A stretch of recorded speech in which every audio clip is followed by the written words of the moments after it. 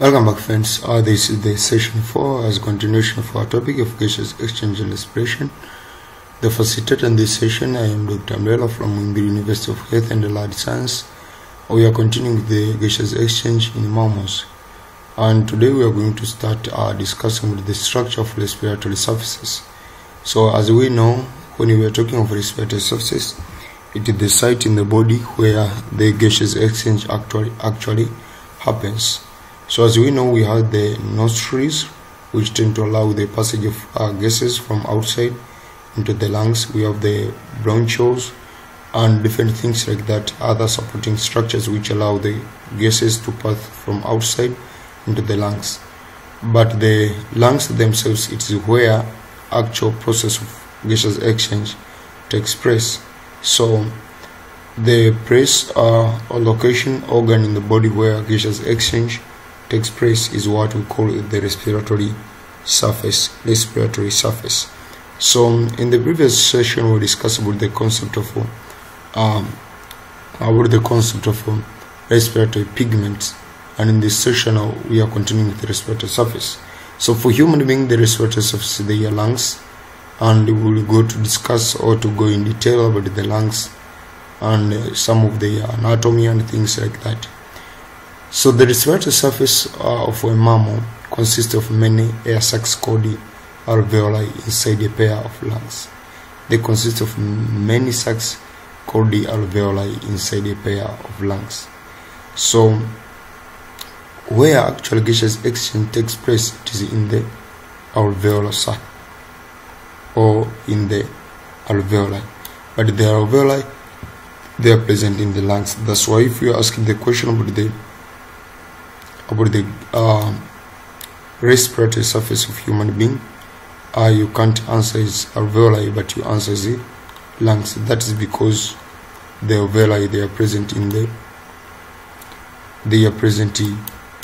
the lungs. So what we are saying ni kwamba the lungs are situated next to the heart in the thoracic cavity, and the heart and are connected to the atmosphere by tubes. So that the anatomy of the lungs, as I told you that we start discussing with the anatomy of the lungs also. When we are saying anatomy is the structure, how a certain organ in the body may be it is composed of. Anatomy ni muundo, while physiology is the study of the functioning of the structure. So knowing that the lungs, they are next to the heart, is the anatomy of the lungs, because you know their anatomical location. Where are they located in the body? Mapafu yako wapi? So air passes into the lungs through these tubes, which are trachea. Also we have the 12 pairs of bony ribs which surround and protect the lungs and the heart altogether. Also we have what we call the intercostal muscles. Intercostal muscles are attached to the ribs. Intercostal muscles, they are attached to the ribs, and we have a large diaphragm separates the thorax from the abdomen. These are involved in the ventilation mechanism. Kwa hiyo tunavyosikia intercostal muscles, manake katikati ya mbavu moja, one rib, in between one rib and another there are muscles. Katikati ya mbavu moja na nyingine kuna muscles. Hizi muscles ndio zinaitwa intercostal muscles, and all of these intercostal muscles, they aid in the process of ventilation. For your level, it's not so much important for you to know how each of these muscles help inspiration and expiration lakini pia tuna diaphragm ambayo pia inasaidia the process of ventilation in a human being. So as we are continuing with the anatomy of the respiratory system, air entered the body through two nostrils. Kwa nostril ni haya matundu ya pua, nostril. Air entered the body through nostril ni haya matundu ya pua, each of which possesses a border of large hairs which trap particles. Kwa ukiangalia puani kuna hairs, they tend to trap particles in air and filter them out of the system. Kwa zikitrap the particles, unaweza kukuta sometimes if the particles they contain inflammatory materials, mtu anapiga chafya. Kule kupiga chafya kunasaidia ku remove the particles kwenda outside the body. While passing through the nasal passage, the air is warmed and moistened and its odor is detected. Kwa hiyo ni some of your O-level questions ulikuwa unaulizwa kwamba why it is best to respire through the nose and not the mouth. It is because of the presence of hairs. Presence of hairs in a trap particles. Also, we have the warming effect. When the air passes through the nostril, it is warmed. So ile warming of air inasaidia katika gaseous exchange yake kule iwe rahisi kwa exchange. Lakini pia the air is warmed and moistened. And unajua kwamba the gaseous exchange occur in the moist surface. So the air being moistened simplified the process of gaseous exchange, and its odor is detected. Kwa harufu ya ile air unaweza kuidetect hapo ambapo inapita. So maanake mtu anayevuta hiyo kwa mdomo, you can't detect the odor. If you don't believe, jaribu kuua olfactory receptors kwenye pua, afu na nini ambacho kitatokea. So hizo ni tunaendelea na anatomy of the lungs.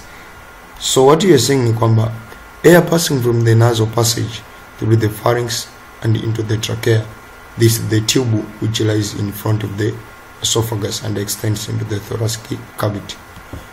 Tunasoma kwenye embryology, mtoto anapokuwa anatengenezwa, trachea inatoka wapi? Kwenye esophagus. Kwa trachea inatokana na esophagus, ndio maana yenyewe iko mbele ya esophagus. Kwa hiyo kuna kipande hapa juu ambako kinaitwa pharynx. Pharynx ni kama ambavyo tuna meza chakula, pia hata hewa unayovuta lazima ipite hapo kwenye pharynx. And most of you are from your O-level biology, you know what is pharynx. So tunachokisema ni kwamba this is the tube. Tunapozungumzia trachea, this is the tube which lies in front of the esophagus and extends into the thoracic cavity. The wall of the tube is strengthened and held open by horizontally arranged C-shaped bands of cartilage. Kwa hiyo hii trachea yenyewe inakuwa na C-shaped bands of cartilage. The open section of C is next to the esophagus. So manake ile open ya C iko nyuma ambako ni kwenye esophagus. The cartilage prevents the collapse of the tube during inspiration, yani breathing in. Kwa hiyo C-shaped cartilage C-shaped cartilage pamoja na kazi yake ku prevent collapse of the tube during inspiration. Hiyo lazima unajua kwamba cartilage za trachea they are C-shaped. Kuja kuona kwenye histology ni kitu muhimu sana hicho, lakini for your level unatakiwa tu kuelewa kuishi hapo. So it is the lower end, the trachea split into bronchi. Within the lungs, each bronchus subdivides many times into much smaller tubes called bronchioles. These in turn branch into finer and finer tubes, ending with the alveolar ducts, which lead into sacs called alveolar sacs. Into each alveolar sacs opens a group of alveolus. So unaona tumeanzia kwenye nostril, tumekuja kwenye pharynx, kwenye trachea, tumeenda kwenye bronch, tumeenda kwenye bronchioles, tukitoka kwenye bronchioles tunaenda kwenye nini? Alveolar ducts, then alveolar sacs, then kuna alveolus. So that is the organization of the respiratory system, pia kama ambavyo tutaenda kuona kwenye maelezo kwa mbele zaidi. So the wall of most of the respiratory passage are lined with the ciliated epithelial cells and goblet cell which secrete mucus. Ciliated epithelial cell and goblet cell, and this type of epithelium is called pseudostratified columnar epithelium. Pseudostratified columnar epithelium. So the goblet cell, they tend to secrete mucus, and the function of mucus, what it does in the respiratory system, we discuss it later. So the cilia in ciliated epithelium and mucus from goblet cell are system cleaning elements. They are called as system cleaning element. So in our next page you shall see how these are functioning in the respiratory system. So as how we have said that the cilia and the mucus, they are system cleaning elements, and as I told you that we'll be explaining what is the function of each. So mucus tend to trap any particle. Mucus, they trap any particle such as dusty and bacteria that have managed to pass through the hair of nostril.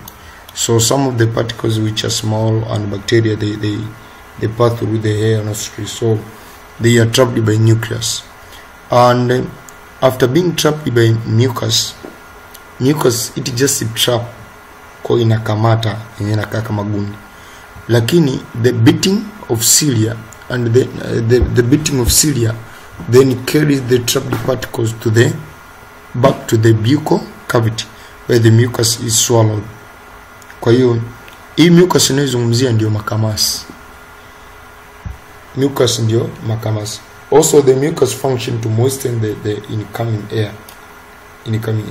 Kwa makamasi ndio maana kuna wakati mtu anaweza akapiga banja, baada ya hapo yale makozi akayameza.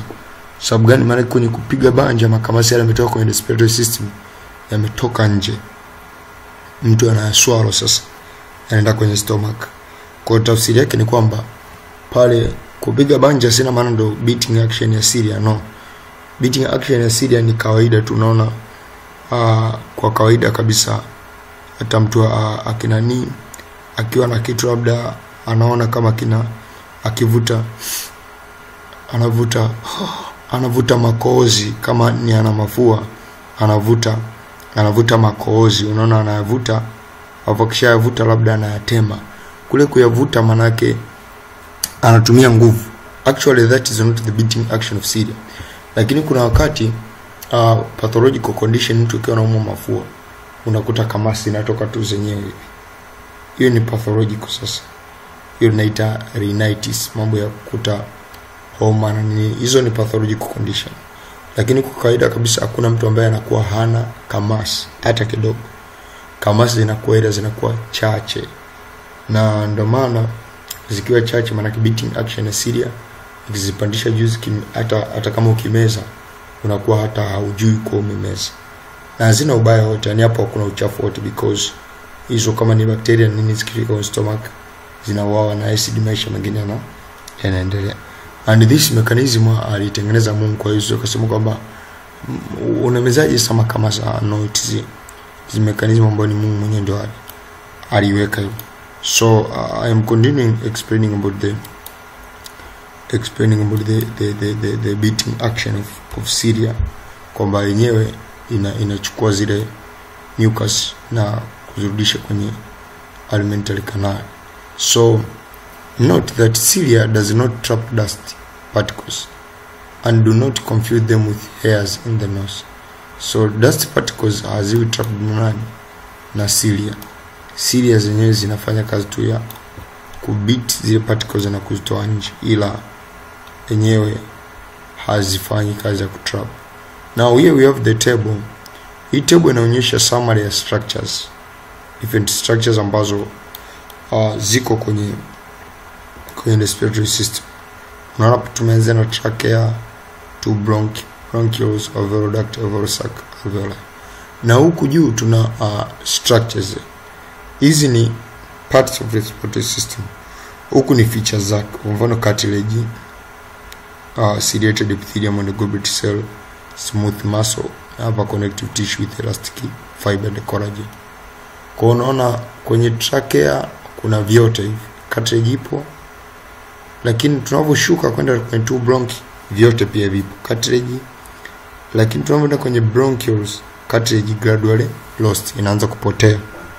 Cartilage haita huku mbele haitakiko, bronchioles hapa cartilage inaanza kupotea, ila hivi ciliated epithelium ipo, smooth muscle ipo, na hapa connective tissue. Ndio kwenye alveolar duct cartilage na hizo goblet cells zinapotea, inabakia nini? Smooth muscle pamoja na collagen fiber. Lakini alveolar sac inabakia cartilage, smooth muscle pamoja na fiber kwenye alveolar sac. Alveolus yenyewe inabakia tu connective tissue with elastic fiber and collagen. Smooth muscle zipo kwenye alveolus lakini very little. Kwa hiyo hii ni important kujua organization, kwa sababu hapa unaona ni important kujua, kwa sababu hii itakusaidia sana.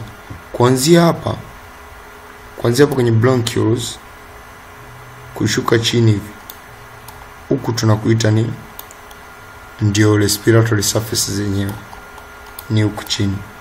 Kwa huku juu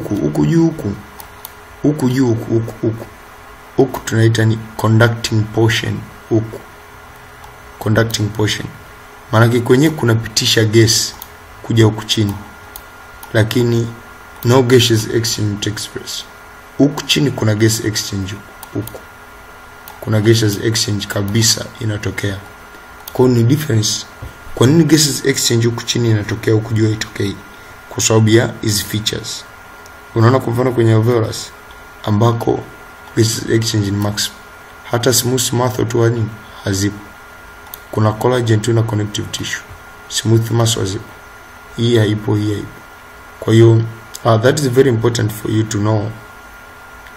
Ni very important for you to know, kwa sababu itakusaidia kwenye kuelewa concept mbalimbali. Lakini unaweza kuulizwa kwenye mtihani moja kwa moja, lakini it is important for you to know. So kutoka kwenye hiyo table ukiona imeandikwa X means hicho kitu hakipo. X means no. So unaweza kuta no cartilage in first column, and in second column means no cilia, no goblet cell, sio no cartilage tena. Kwenye first column ni no cartilage, second column maana yake X ikiwa hapa na hapa, no cilia, no cartilage, no goblet cell. X ikiwa peke yake, no cilia, no goblet cell. In alveoli there are squamous epithelium with liquid surface and blood capillaries on the outer surface. Kwa kwenye alveolus kwenye kuna squamous epithelium, na kama uliangalia session zangu za nutrition tuko naelezea kwa nini squamous epithelium iko kwenye alveolus, because it is squamous. Squamous means flat. So if it is flat, that means it allows being flat, it allows gaseous exchange to take place faster. We have the diagram here. We have the diagram here, which can help us to learn how these structures which we are talking about, they are arranged in the body. So hii ndio diagram ya yale maelezo yote ambayo yalikuwa kwenye table. Na unaweza kuiona hii diagram, unaweza kuiona tu hapo. Kama unaweza sioni vizuri sana, lakini I hope unaona nini ambacho tunakielezea hapo. So For the case of this diagram, unakuta kuna trachea huku juu.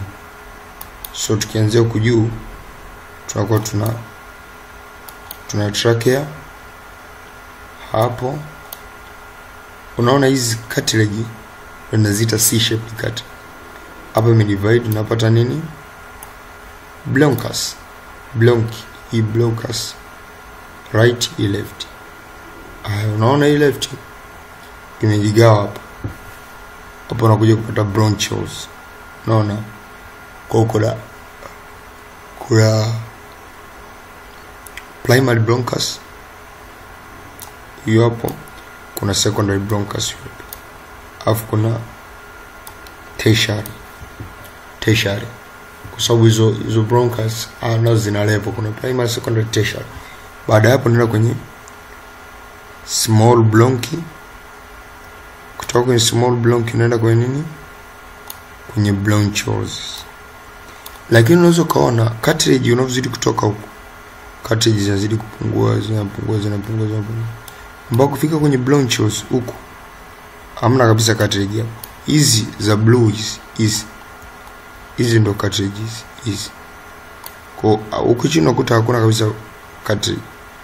Lakini hata feature nyingine kama hizo smooth mouth au cilia hatuwezi tukaziona hapa kwenye diagram, lakini ndio hizo features zipo na zinapungua au zinaisha kwa staili kama ile. Kwa at the end of the day tukitoka kwenye bronchioles, terminal bronchioles, respiratory bronchioles, huko chini tunafika kwenye alveolus. Hii ni alveolus sac. Aka kamoja alveolus. So alveolus. Ndio maana nakwambia tuna millions of alveolus in the lungs. So hiyo diagram ilikuwa inaelezea tu ile ambavyo tulikuwa tumeviona kule nyuma. Hiyo diagram ilikuwa inajaribu kutupa mwanga kwamba vilikuwa vina maana gani. So also in this diagram it tries to explain in these notes inajaribu kuelezea, lakini I hope this is not clear kama hii hapa ambayo nimeitoa online. So unaweza kuona kwenye hizo notes zangu hapa kuna namba 1 hadi namba 6. So vile tulivyokuwa tunazungumzia namba 1, namba 2, namba 3, namba 4, namba 5, namba 6. Namba 1 tulivyokuwa tunazungumzia kwenye table na kwenye page iliyopita, namba 1 kuna C-shaped cartilage, kuna vyote viko pale C-shaped cartilage, goblet na cilia, vyote kwenye namba 1. Namba 2 vinapungua, namba 3 vinapungua, namba 4 fika hadi namba 6 huku inabakia tu connective tissue na collagen, ila vile vingine vinakuwa tayari vimeshapungua sana. So this is just the same as this one. Na hii ndo lungs ambazo zinaonekana. This is the anatomical position of the human lungs. Kwa unaweza kuona hapa, hii ndio inaitwa larynx. Kuna tofauti kati ya larynx na pharynx. Ukitoka hapo mdomoni kwenye kinywa, kwenye oral cavity, unapita kwenye pharynx. Ukishapita kwenye pharynx, ikifunguka ile epiglottis, inayofuata ni larynx. Larynx ndio ambayo kwa jina lingine inaitwa vocal box au vocal box. Kwa ni kama mfuko ambao sauti ndio inatokea kwenye larynx. Kwa ukiwa na shida kwenye larynx, ukikuta mtu labda anaumwa mafua, hawezi kuongea vizuri. Kwa sababu gani? Kwa sababu mafua yana affect respiratory system. Na sauti inatoka kwenye respiratory system. Sauti haitoki tumboni, sauti inatoka kwenye larynx, hiyo vocal box. Kwa ukipata shida ya larynx ambayo ni vocal box, hauwezi kuimba vizuri, kuongea vizuri, sauti yako kusikia vizuri. Kwa hata mtu ambaye anapiga sana kelele, sio kelele hizi kama za darasani, no, kelele noises, let's say ana shout, larynx inaweza kufanya inflammation, na ile inflammation ukakuta muda kama ameimba siku moja kwa sauti kubwa, siku ya pili sauti imekata. Why? It's because kuna reaction imetokea kwenye larynx. So tukitoka kwenye larynx ndio tunafuata kwenye trachea na tukapenda kuna bronchus na vitu kama hivyo. So lung is surrounded by pleural membranes. Pleural membranes tend to have a fluid within which protects the lungs in different ways. So hii hapa ni left lung, huku tutakuwa na right lung. Hapa katikati always wanakaa ni heart. So let's continue discussing about the structure for pleura. Pleura ndio hii membrane. Unaweza kuiona hapa hii membrane. Hii ndio tunaita pleura. Unaona hii manake ni ya ndani. Hii hapa ni internal pleural membrane. Afu hapa ni external pleural membrane. Hapa katikati huko kuna kitu kinajaa kinaitwa pleural fluid. Jina lake space in pleural cavity. Na kuna fluid inajaa inaitwa pleural fluid. Tenda kuona uko mbele kwenye mambo ya pleural effusion. However, sio kwa level yenu. So kama watu watakuwa interested kwenye medicine, utakuja kusoma mambo ya pleural effusion. Kwenye pleural effusion ni pathological condition ambayo fluid inakuwa imejaa kwenye huyo pleura.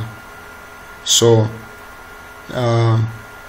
kuna discussion ya structure for alveolus hapa, lakini nataka tumalize kabisa pleura ili tutakapoenda alveolus tunavomdiscuss alveolus tunamaliza moja kwa moja gaseous exchange. So let's add the notes for the pleura. So let's finish our discussion by discussing with the pleural cavity. Each lung is surrounded by a pleural cavity. This is the space lined by two tough, flexible, transparent pleural membranes. So these protect the lungs, stop them leaking out air into the thoracic cavity, and they reduce friction between the lungs and the wall of the thorax. So pleural membranes, they are very important in reducing the friction between the lungs and the thoracic wall. Also they prevent leakage of air from the lungs to the thoracic cavity. The inner membrane is in contact with the lungs, reaches the outer membrane, lines the wall of the thorax and the diaphragm. So the pleural cavity contains pleural fluid which is secreted by the membranes, which lubricates the pleura, thus reducing friction as the membranes rub against each other during breathing movement. I am just running faster because this part is not normal asked in the exam. So I am just teaching so as to increase your competence na kuweza kujua, lakini kimsingi tu ni kwamba hii part hauwezi kuuliza swali la moja kwa moja kwenye mtihani kwamba pleural cavity labda ni nini. So I hope mtakuwa mnanielewa tu kwa nini na run faster, kwa sababu vitu vingine ambavyo vina umuhimu there is no need to lose time. Kuna vitu ambavyo tuta discuss for long time. So kwa kumalizia kuhusu hiyo pleura, tunasema kwamba the cavity is airtight and its pressure stays at 3 to 4 mm of mercury, lower than that in the lungs. 3 to 4 mm of mercury lower. Kwa pressure kwenye pleura lazima iwe ndogo kuliko ile kwenye lungs, lakini kama pressure kwenye pleura ikiongezeka, hapo lazima compression kwenye lungs itatokea na shida itatokea. This negative pressure is maintained during respiration and help the alveolus to inflate and the lungs to fill an extra available space provided by the expanding thorax. Kwa hiyo pleura inasaidia sana kwenye expansion during gaseous exchange. So in the next session tutaanza hapo kwenye metabolic rate. Next session to discuss the structure of alveolus na jinsi gani ambavyo gaseous exchange inatokea kwenye alveolus. So alveolus ni kijacho. Baada hapo ndio tutafanya metabolic rate. Thank you.